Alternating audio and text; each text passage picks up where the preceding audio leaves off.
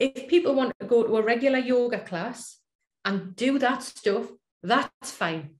That's great. We are working with people who are vulnerable. We are working with the most vulnerable people in society. Yeah. We are dealing with people who are fragile. The fact that they're even in the room with you is not short of a miracle, right? So they are seeking healing. They're seeking something. So this is why we have to be so careful. This is why the trauma-informed method, rules, awareness is important. Okay. And when, with yoga as well, I'm just going to skip this video. We need to look at what is yoga. And really, for me, I love yoga. It's part of my life, my healing, my medicine, all of this. And like yourselves, you have this interest. You would have all felt this. And then how do we teach this to other people? If they want to be in Times Square, packed in, great, go for it. However, we're talking about people who are vulnerable. Okay. And I just want to, so this is where we have to talk about safety and why safety is so important. And within yoga, so again, I'm moving this more into the yoga space and everything that word means, says, like what is yoga today? It's a multi-billion-pound industry. It's all over Instagram. It's all over social media. People make a lot of money. I'm holding the healing. Know that I'm holding the healing and how wonderful it is. But it's quite confusing to people, for what is actually going on, all the different names. You can do dog yoga, bear yoga, goat yoga, all of this stuff. So where is the healing in there? And I assume that you've all had, I have a sense that you would have had and actually somebody actually shared where some of what yoga is, regular yoga, might not be suitable for survivors, people who are vulnerable. People are often drawn to yoga because they're vulnerable. And this is happening more and more. Yes, and that's great. And I'm bringing into awareness these people, I'm doing this like a bird's nest. These people that we have to really look after and be mindful of. And remember, I'm not yoga bashing here. We're not yoga bashing. I love yoga, and we are talking about the people, these people, okay? And why I'm so interested in this is I've been on yoga retreats I've been doing this for a long time, like probably a lot of you, 20 odd years. And I've been on yoga retreats and people have had to fly home. I've seen people literally having breakdowns, people doing rebirthing exercises.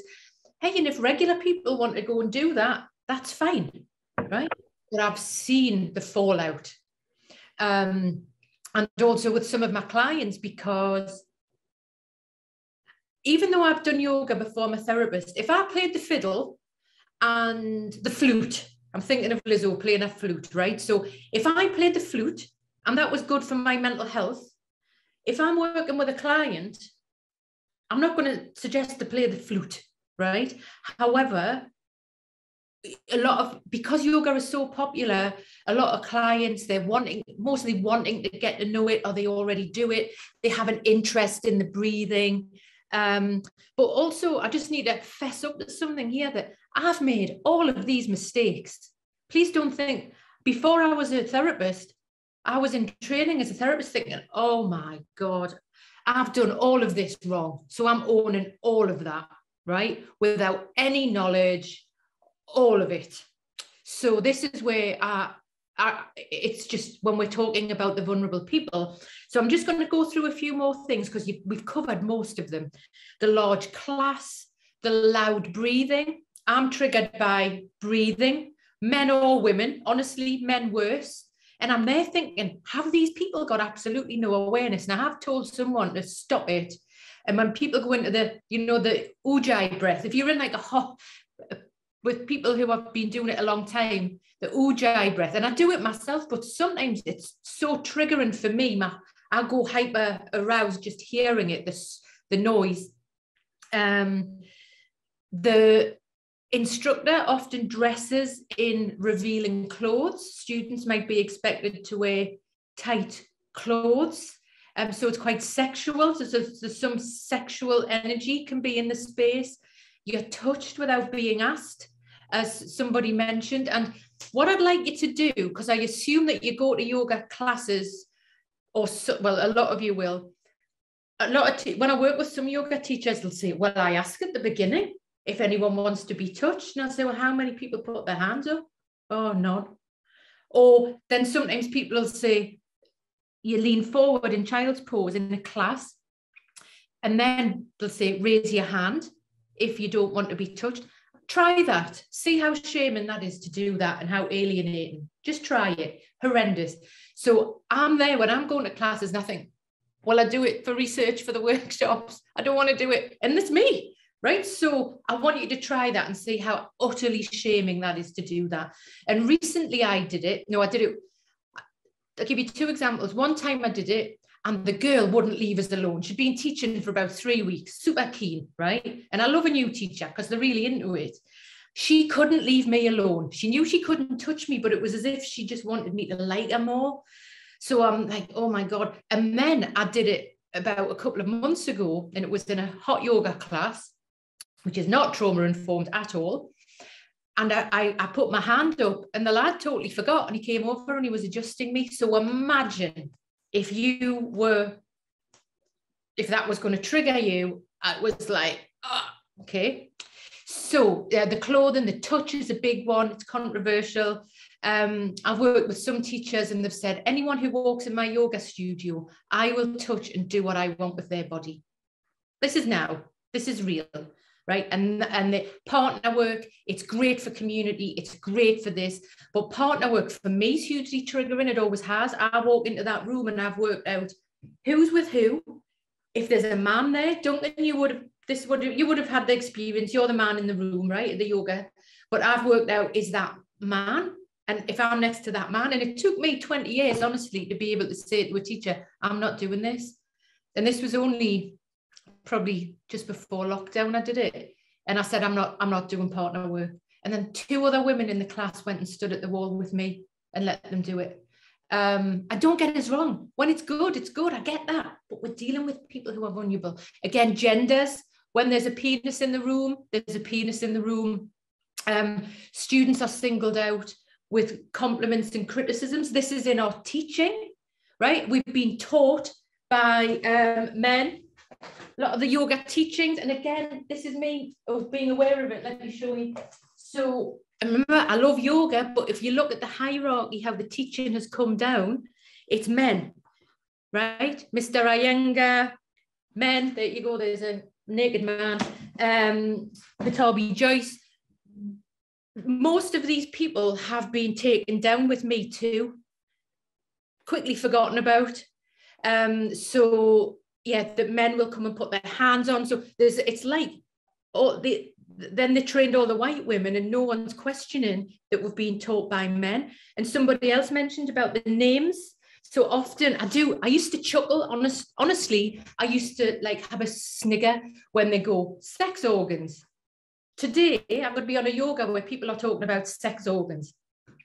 But in the past, I would chuckle, buttocks. I think someone mentioned, the joke about buttocks, chest. They're old-fashioned terms that men would use and women didn't speak up about and didn't say they were okay. They're not okay.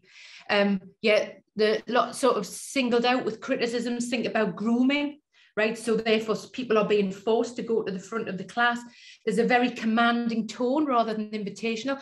Hey, and you're trained in this way as a yoga teacher because you've got to get 30 people to do this or do that. And we've only got an hour or an hour and 15 or an hour and a half. And there's little understanding of more so now, but of the triggering and disassociative potential of yoga props, the blocks, mine are outside, the blocks, the straps. So think about people who've been bound, when there's been torture, even the metaphorical language is removed in the trauma sensitive work. So there's no metaphor, there's no tree, there's no cat, cow, there's none of the jokes that someone mentioned. And there's also in regular yoga, there's very long periods of silence and relaxation, which can be great if that's for you, but not for this group, as it already has been discussed with us today. There's a lot of magic. There's a lot of my yoga teacher can walk on water, or I walked on hot coals. How many times have I heard this? And I'll do the eye roll, right? And that's before I was a therapist. I knew it was bullshit. Yeah. The magic, the crystals, they've changed the name. Suddenly the middle-class white woman's walking around with a white turban on, and she's got a gong in her back room, right? I understand it, I get it, but not people who are vulnerable will get lost in this. There is a real power dynamic. There's a lot of emphasis on external shape and being judged. Again, think about sexual exploitation, being groomed, and that language is old. The groins, the breasts, the open legs. Nobody's speaking up about it. It's not okay. We've been taught we need to question this, and I need to encourage you to challenge it. This is a new one, newish, taking photographs on social media without consent. I see it and I'm like, holy crap. You know, there's like, if people were asked, well, maybe they want to please the person, but there is a real power dynamic that goes on. When somebody is in this chair that I'm in, when I get on the mat, I'm in a position of power. Also, the spaces are very white. And there's issues with gender, LGBTQ, for trans spaces. I have quite a few people who are trans come to my classes. So I just need you to notice that space. And there's this book now. So I'm not the only voice going on about this. Remember, I love yoga. We want to get as many people of these birds to the healing, right? We know it. But there's this stuff. So again, around diversity, I'd recommend this new book. It's called The Yoga Manifesto, and it's by a Pakistani lady called Nadia Gilani. It's a new book, and she's challenging the appropriateness of the yoga. Yeah, and the gongs, the magic, the Buddhas, the Om signs, the Om tattoos, the namaste jokes, you know, I'm going to stay at home and all of this. Boundaries are an issue. And I've got this wrong in the past with student and teacher. Yes, it's good for mental health. And especially, you know, I know this. This is why I'm doing what I'm doing. I often get yoga teachers projecting quite a lot of anger towards me, as does this lady as well, when she's talking about race. But what happens? So yoga teachers, you can't walk on water. You know, somebody actually contacted me the other day, it was a therapist, and she said, all yoga teachers are healers and they have to earn their money. And I thought, yeah, and some of them are rapists as well, right? So there's no DBS to be a yoga teacher. But also you've got to keep yourself safe. So and I've worked with someone who this happened to them, where what happens if someone says they're going to commit suicide at the end of a session, and it's Friday night and you're going to be with your kids and they've got your number? What are you going to do? You need to be able to refer people on because people are vulnerable. So I'm going to just give you an example here. And I don't know if anyone's seen the documentary, The Bikram. I'm really just wanting to highlight here how it actually still is now. So I was shocked, like I say, Spain, in Spain, I was just in Spain actually, but yoga's quite new in Spain. So he's there selling out now. Totally, he's a rapist, right? So there's something around, and also the narcissism that I've seen a lot with yoga teachers, anyone on a position of power, whatever that podium is, the narcissists are there, right? So again, just being aware of that. So I'm going to segue